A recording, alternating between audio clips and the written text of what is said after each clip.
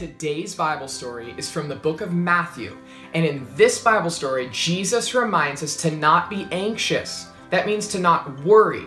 And so we'll be reading from Matthew chapter 6, verses 24 through 34. And the Bible says, "Therefore I tell you, do not be anxious about your life, what you will eat or what you will drink, nor about your body and what you will put on. Is not your life more than food, and the body more than clothing?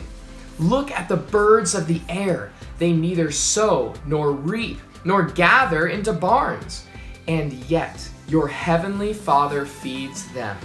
Are you not of more value than they? And which of you, by being anxious, can add a single hour to his life? And why are you anxious about clothing?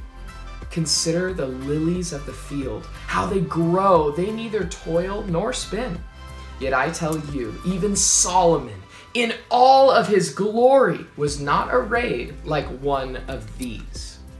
But if God so clothes the grass of the field, which today is alive and tomorrow is thrown into the oven, will he not much more clothe you, O you of little faith?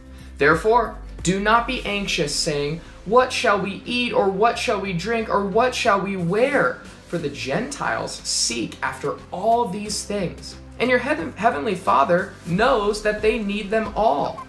But seek first the kingdom of God and his righteousness, and all these things will be added to you. Therefore, do not be anxious about tomorrow, for tomorrow will be anxious for itself. Sufficient for the day is its own trouble."